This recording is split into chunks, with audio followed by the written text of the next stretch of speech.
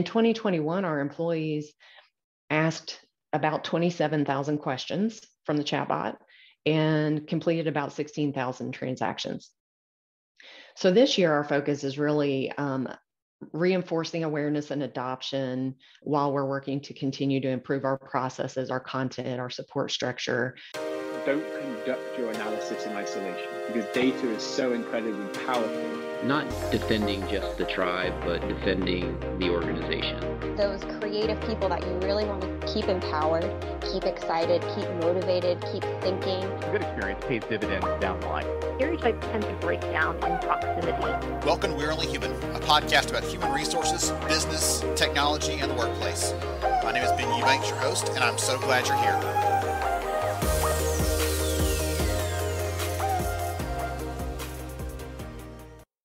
Hey everyone, welcome to We're Only Human. I'm really glad that you're here with us today. And I'm going to tell you, one of the things that gets me when it comes to talking about employee experience is I have this issue because it can feel very vague and undefined. People talk about it like it's this thing, and it's actually a whole big host of things. And so it is my goal with a podcast to make sure that we take these things that are, just buzzwords and platitudes and generalities and make them real, make them tangible and practical for you. So today, I'm going to do my very best to do that and draw those things out from our amazing guests. And I have the distinct pleasure of talking with Nicole Sloan, Kimberly Clark, and Melissa Swisher from Socrates about Kimberly Clark's journey of transformation. So Nicole has promised me some great insights and things, and I'm thrilled to have both of them here with us. And so to get started, Nicole, would you take a second and give us a little bit more about who you are and what you do, please? Sure. And so I'm excited to be here, Ben. I've been with Kimberly Clark for a long time in a variety of roles within HR. Most recently, I spent a couple of years dedicated to our HR transformation, implementing tools to enhance our digital experience. And now I'm leading employee experience. Excellent. Wonderful. I'm glad you're here. So Melissa. Yeah, thanks for having me, Ben, and great to be here today. Melissa Swisher, I'm the Chief Revenue Officer and co-founder of Socrates, and have been in this employee experience journey for the last 5 years, trying to help companies just maximize that opportunity. Wonderful. And we're going to get some good insights on maximizing that for sure today. I'm excited to talk about the digital side of this, Nicole, because I've been saying for the last couple of years, especially, that for a lot of companies that are trying to figure out what they're doing, for many of them, the employee experience needs to be digital first as they're thinking about this. So I'd love for you to lead in with this. It's asking you to boil down the work of your hands for the last couple of years is probably difficult to do, but I'd love to if you take a shot at that and tell us about this experience journey as it's morphed and evolved at Kimberly Clark, and what's that look like? Okay. First, I'll give you just a little bit of background that we have over 46,000 employees globally. And this year marks our 150th anniversary. So we've been around for a while. Historically, employee experience has varied based on location, and our support model was decentralized. So the variation made it difficult for us to understand our current state. So as part of our transformation efforts, we were taking the opportunity to simplify and standardize the employee experience through the global HR technology foundation that we were building. So we started building that in 2020. I'll give you a walkthrough. We started in 2020 and we implemented an employee experience platform. We use ServiceNow, but we use that to enable our global HR service delivery, connecting our systems, processes, information, services, people, kind of everything in a one-stop shop. We implemented a portal for HR knowledge base. At the time, we migrated about 2,500 articles. We enabled 18 languages, and we had a back-end case management system with that. Toward the end of 2020, then we went live with our Casey chatbot. And so working with Melissa and her team at Socrates to introduce that. Chat was completely new for HR. So we chose that the Casey chatbot because it was system agnostic. It kind of sit anywhere, handles questions and actions that employees might be taking. It was cross-functional. So I think what's really important that we did was we partnered with IT. So we went live together to answer employee questions for IT and HR. And then we went live small with content in 2 languages and about 13 languages. But in 2021, that was all about expanding our capability. More broadly, we were implementing global HR shared services So that was a huge undertaking. We did country by country. We expanded the capability of our Casey chatbot. So we built up to 5,000 articles that were accessible to answer questions. We had about 150 transactions and all 18 languages. And in 2021, our employees asked about 27,000 questions from the chatbot and completed about 16,000 transactions. So this year, our focus is really reinforcing awareness and adoption while we're working to continue to improve our processes, our content, our support structure. So one of the things we're doing is we're reviewing what's called a taxonomy, which is a weird word, but it really is just the structure and the categories of our case management and our content and making sure that's aligned across. Because I think having your taxonomies aligned across like the portal and the chat and the case management is key. And then also the right kind of routing for your cases going to the support team, the right support teams. And we're also introducing live chat support. So the support team will be able to connect with employees through live chat as well this year. So you've driven them into chat to get them used to getting questions answered and getting some service and support that way. And now you're going to say, hey, in addition to all the other stuff that you can already get, now you can get somebody if you need to. And I was going to make a comment there for the audience out there, for those of you listening in. When she said the chatbot's name is KC, Kayce is how they've spelled that, like a person's name, but KC for Kimberly Clark. So there's the fun kind of tie-in there to who they are. I always have fun seeing how people name theirs, because sometimes it's something very bland, but other times they find some way to connect it back to who they are and what they're about. So that's always fun to see that part of it. So I'd love to hear, Melissa, we heard all these really intriguing and amazing things, honestly, that Nicole and the team are working on. Where does Socrates fit into this as a partner and help to support that? Nicole and the team at KC have been phenomenal partners. And I think that's really where it started. This willingness in terms of looking at this from a holistic point of view. As Nicole mentioned, it's not just about HR help or IT help. They've really come together to really support the employees from that perspective. So I think first and foremost, that's a lot of kudos to them about the way they thought about it. And I think what we've tried to do for them as a partner has really been around taking their desire and goal to really meeting employees where they are and giving them this consistent holistic experience. This is a pretty big undertaking if you think about the ecosystem and infrastructure that exists within KC or any big global company. And you think about all the pieces that have to come together.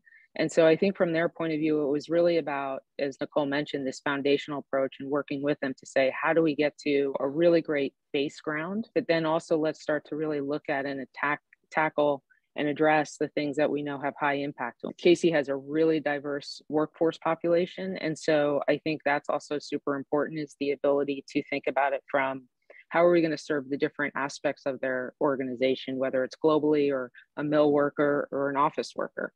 And the ability to tie it all together and being on the forefront of thinking about consumer experiences, because they're such a great consumer company, but being able to do that from a point of view of giving that and offering that back to their employees is really the places of where we work a lot with the team to try to help get them there, which they've been great partners to. Wonderful. There's one of the things that you touched on, Nicole, earlier that I wanted to ask a question about, if you don't mind, because you mentioned taxonomy, and I know that's one thing that's for you.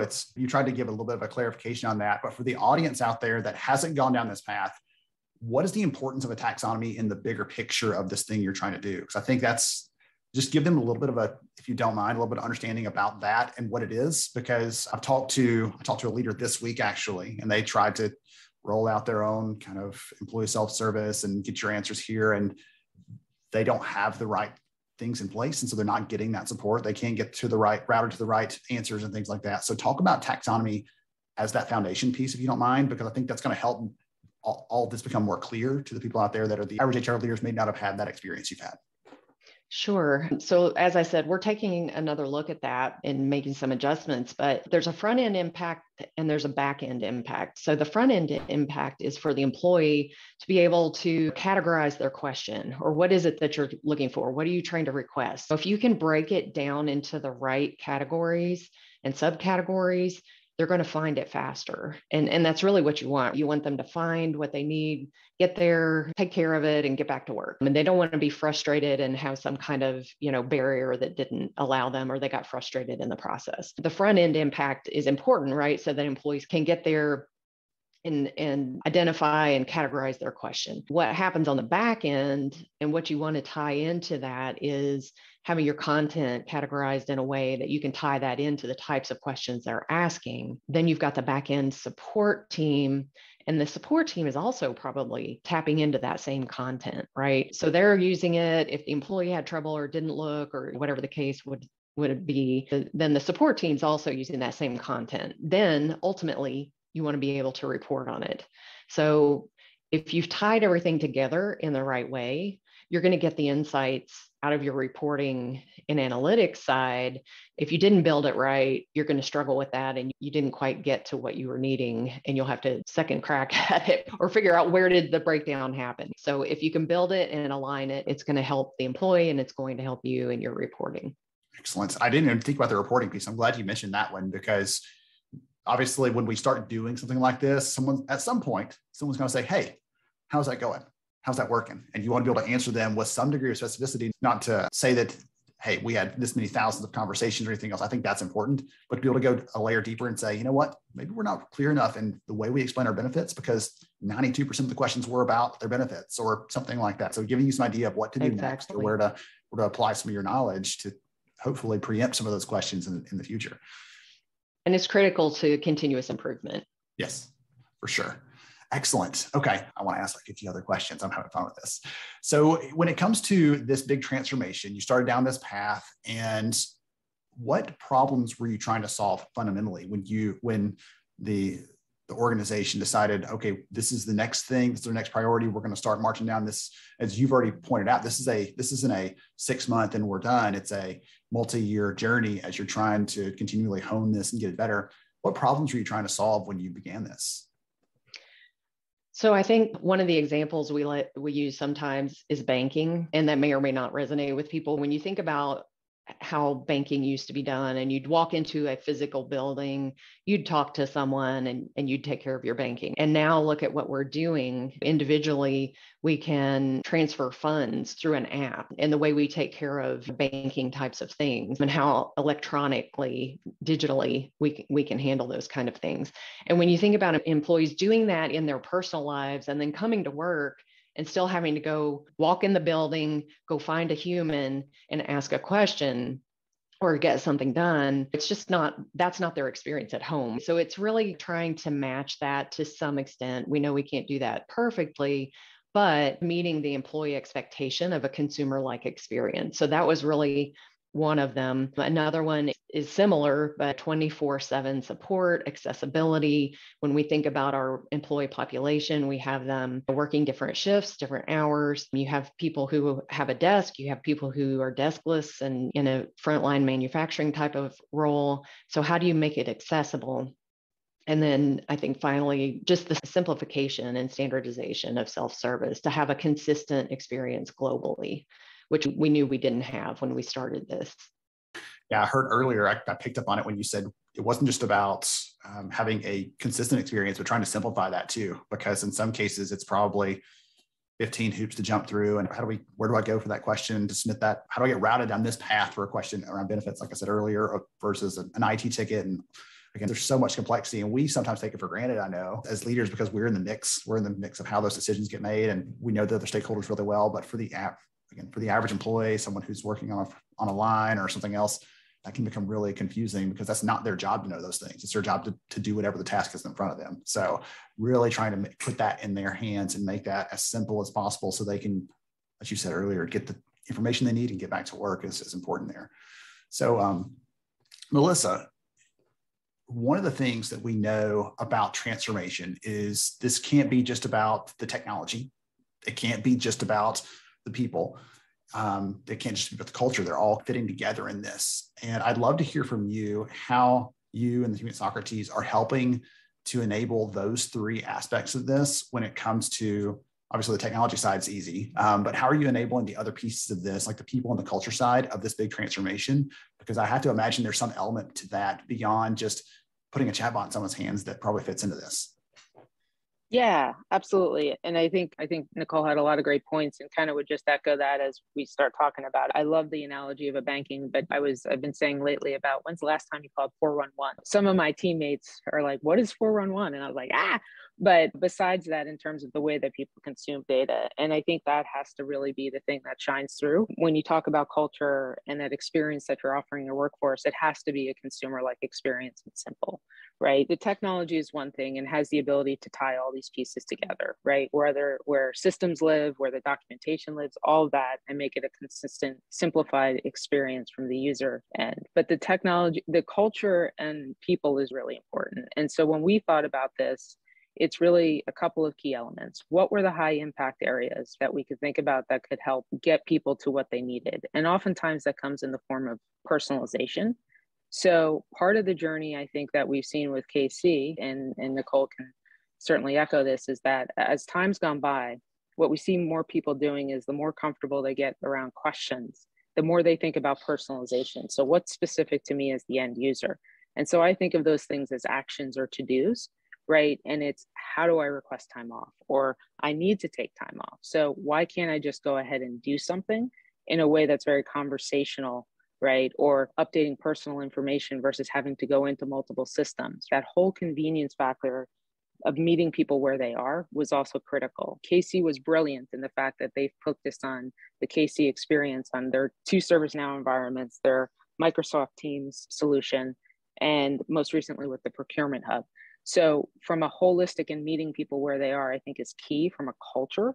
But then the second part related to that is then what are the things impacting them year over year, right? So if we think about the things that happen in every given year, there's things that happen seasonal. So we're just finishing up right now year end. Everybody's asking about W-2s. We're going to go into performance review planning and then open enrollment. And then how do we also start to look at this from ensuring we're going to have maximizing all the great benefits and solutions KC offers and making sure people know where to go in order to get that or to be able to do something directly from that, I think has huge impact. And that's why it's not just a one and done journey, to absolutely to your point. I hadn't thought about it until you were saying some of those things, Melissa, but I think about some of our own personal experiences to the banking point that Nicole, you made earlier. We just recently finally broke down and got a Google Assistant enabled device here. And at first it was, hey, just play music, right? That's what the kids use it for all the time. Or set a timer for this or in the kitchen. But now it's, hey, add this to the grocery list or remind me to do this thing later on because I'll probably forget. And to your point, we start doing these things that we expect. And then over time, I'm like, I wonder if I can also do this and also do that. And can I add this other thing in? And so there's some really fun things around that. And that actually echoes some of the research we did last year around when companies start using bots and other automation, things like that. They then use that freed up time to focus more on things like business impact and on building better stakeholder relationships. And it's because you have that time freed up, you're not just answering questions, right, from your employees all the time. You have a chance to do some of those other things that are important to you, but are hard to get to sometimes because we're spending all of that just investing back into them. And so by changing this up a little bit, that gives us more of a focus there. So that's really interesting. So let's take this further. So this journey's been going on. There's been some really important aspects of personalization and really trying to make sure people feel like they have an opportunity to get their problem solved, the questions answered, whatever they're bringing to KC is the case. Nicole, when it comes to measuring success here, do you have some metrics that you started out with or some things that you said, hey, we'd like to hit this, or even anecdotally, it doesn't matter to me. I just love to hear from you how you're trying to figure out if this is working. You gave us some really good numbers earlier on volume and usage. And I think those, if there was nothing else, I think that would be very telling to say, these people had questions, they got answers, and we got to spend our time somewhere else that was important. And those people were heard and listened to and felt supported. But are there other things you're also thinking about in this that you're trying to figure out? Yeah. So when we first started, we did the project charter and we had some targets and we were thinking about this. And we started with that, the portal and the chatbot usage for different parts of the employee population. We just want to measure, okay, are these employees using it? Are these over here using it? Maybe having ratings on our content to get feedback, and employees, are they opening their own cases for questions, or is someone doing it for them? things like that. We're actually, and as I mentioned earlier, we were establishing our global shared services model throughout last year, all the way to the end of the year. So this year is really the first year we could really establish a baseline. And so initially we are measuring usage and types of support that employees need or value. We expect initially that case management would increase, like we'd have more cases, more questions coming in as there's adoption. But eventually then as we mature, we would look to deflect some of that with the chatbot and some of this self-service, other avenues they can find answers, right? And we know right now that we need higher adoption of the chatbot. So we have some initial data, but we're really establishing that baseline that's helping us draw some insights so we know like where do we go next and where do we need to help with the engagement. But we're moving toward trying to tie together data between portal search, case management, chatbot activity to identify opportunities. So those are kind of separate data sets when you think about it. So I don't think we had the full visibility going into this. So I'd say one of the learnings is that we had to get things up and running before we knew the best tool and the best way to pull insights from multiple data sets and dashboards. And so this is the work in progress right now because we didn't really have that full visibility. So it's something you have to establish once you get there to some extent. You might know what you're trying to measure, but then it's the how, right? Yes, for sure. Well, I was curious, you had mentioned that earlier and I just drove right by it, but you had this other major transformation, essentially going to HR global shared services, in addition to this other big rollout. Do you think it was harder or easier to have those two things coming together because you were thinking about both of them at the same time, trying to figure out, does this feed that one? Does this one feed that one? Was it harder to do those two things at the same time, or would it have been easier to stage that out if you had your magic wand and could fix all those things or do it over? I don't know. It's the which came first, the chicken or the egg, and which I don't know. We could have done it in the reverse, and maybe that would have felt different. The fact of the matter is, this is how we had to go about it. So it might have been a little easier. I do think it's a progression regardless, right? So we had to establish the technology piece. We had to establish how our delivery model was going to work, getting them connected in with each other. And I think one thing I wanted to go back to that you said earlier, you were talking about, I don't want to overemphasize the technology piece in the way that we're trying to take the humans out of it. I really look at it as we're not taking the humans out of it. We're taking the robot out of the human, right? When you have a chatbot, it's like you try to put the things in the right place where they belong. So things that you're comfortable doing through chat, you can do it. And then where you need a human, we still want the human there. So that was really the shared services part of it, is we do have the support team there. If people want to engage and they need the help, and then they're there. So ultimately it's all coming together, but yeah, it's quite a journey. I'm glad you mentioned that, because that's one of the big hurdles. I talk to some leaders that are, yeah, we want to do that, but what's it going to feel like to be on the other end of that? What's it going to feel like to be an employee and have to do this in that sort of regard? And if it's something as simple as what's my deductible or whatever else, that doesn't require a human. But if it's hey, if we have this emergency and I really need somebody to help me, you have the right person there ready to jump in and support them. And I think that's what people want to know. They want to know that in their moment of need, is someone really going to be there? And you've already established that was critical for y'all as y'all were developing this and putting it together. Excellent. And I think it's a key part of our culture too. Every company is different, right? So we know we're not going to have 100% of you have to go through this chatting with a bot for 100% of your support. We're not going to go there because that's not our culture. I'll tell you really quickly, there's one of the stats that I put in the book that was so amazing to me because it surprised me, is I was a little skeptical when the whole conversation around bots started years ago. I was a little skeptical about that, like what it would feel like. And so I was talking to a company and they said, you know what?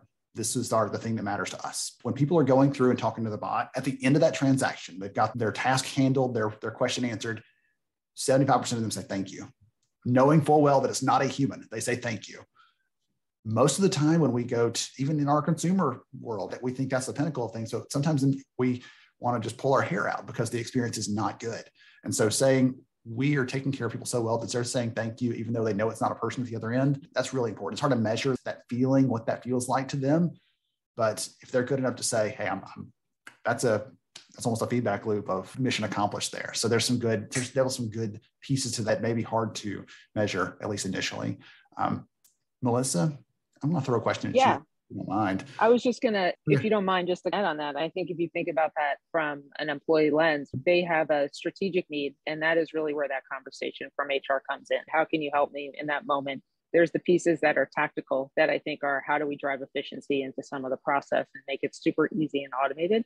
And the last piece is super, super important to me, which is that emotional aspect, which is what you just touched on with the thank you, and Nicole and the team is so thoughtful of at KC about, right? How do you emotionally make sure you're connecting with it? And you can do it with both avenues, right? Technology can warm your heart with some multimedia or memes and GIFs or GIFs, however you want to pronounce it.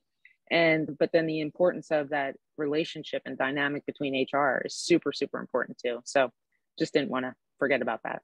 So. I'm a big proponent of these tools, and the biggest obstacle to overcome a lot of times is, does it feel human? Is this just to keep people at arm's length, or is it so that we can serve them in those things that are most important and have those other things that they honestly don't care if it's a bot, as long as it gets the question answered, that's all that matters to them. And that's what we see in our research is candidates, employees, they're not really picky if it's something simple like that, but more strategic, to use the word that you use there. That's the time they really want, or if it's high emotion, or if there's some other circumstance that's very unique and beyond whatever the template answer can get them. So I love that. One other thing I'll throw in here, if you don't, I'm going to stay on this topic forever, it feels like.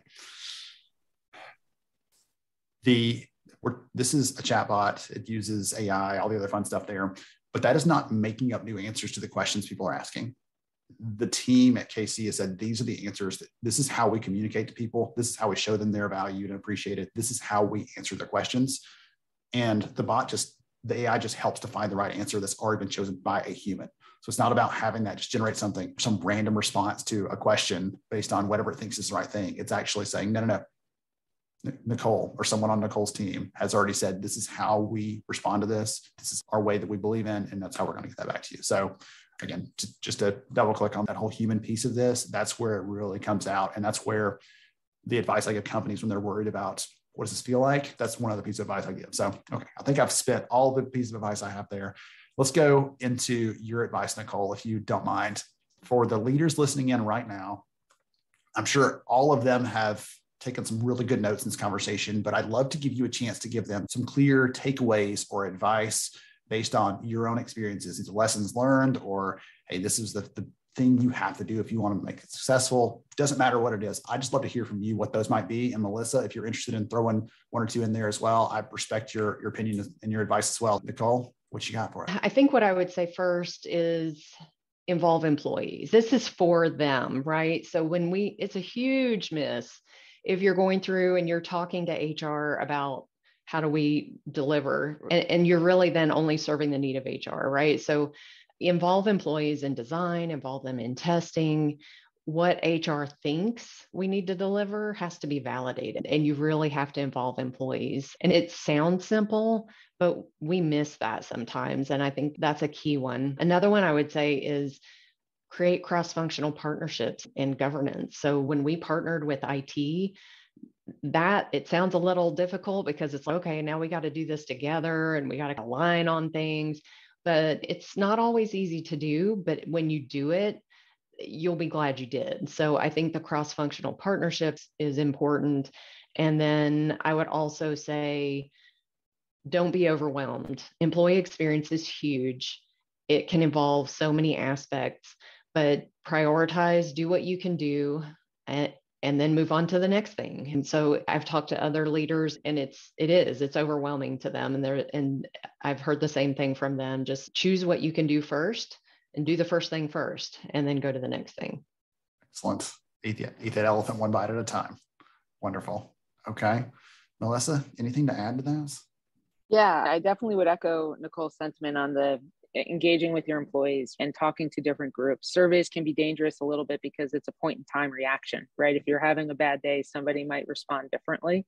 But if you think about engaging user groups, and so many big companies have these wonderful user advisory groups, inclusive of KC, but to be really understanding, because they don't think like HR domain experts. They talk in terms of, in the way that they engage with things is very different.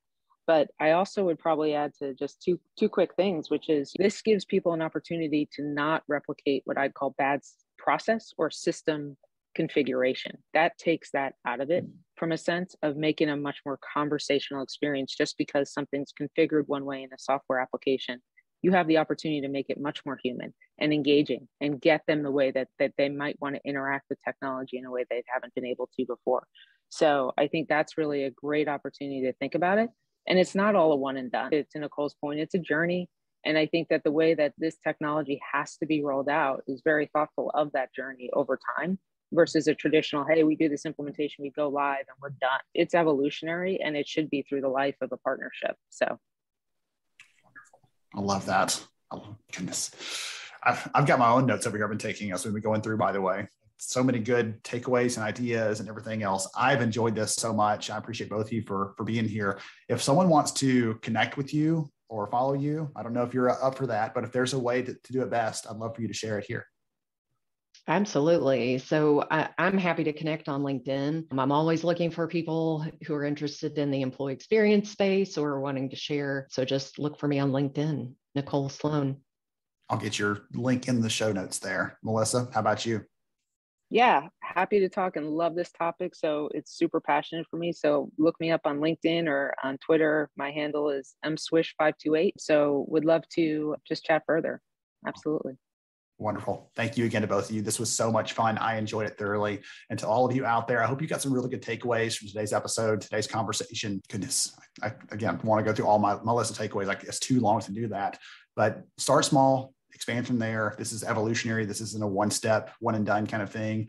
And at the core of all of this, you heard over and over in the conversation today, put your people at the center of it. They're not outside of this bubble. They are the reason we're doing these kinds of things so we can serve them and take care of them better. Thank you all for joining us on We're Only Human, and we'll catch you next time.